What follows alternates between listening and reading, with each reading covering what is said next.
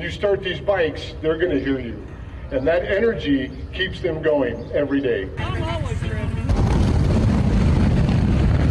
It's the biggest veteran support ride in Idaho, and they raise money for good causes. Idaho Patriot Thunder features 1,200 riders with many representing veteran groups. We're the Combat Veterans Motorcycle Association. Yeah, there you go. People representing Meridian, Harley-Davidson, and the Idaho National Guard.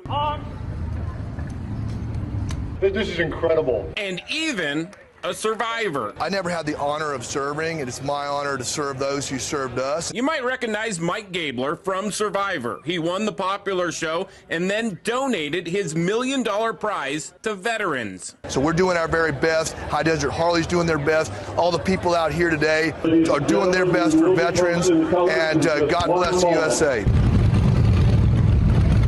This year, the ride raises money for Operation Warm Heart and the Idaho National Guard Family Support Fund, which helps service members' families deal with life while their soldier is downrange. Unfortunately, you'll never know the impact that you've had, but please trust me, you're having an incredible impact. Idaho Patriot Thunder has been going strong for 13 years. Even the same family has sang the national anthem 10 years in a row.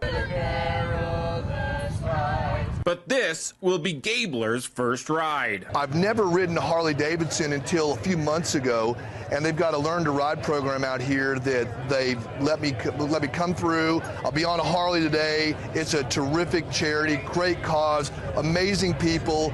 I mean, the only thing more American than our soldiers and our veterans is Harley-Davidson. The ride takes people from Meridian to Mountain Home with a police escort on the hottest day of the year.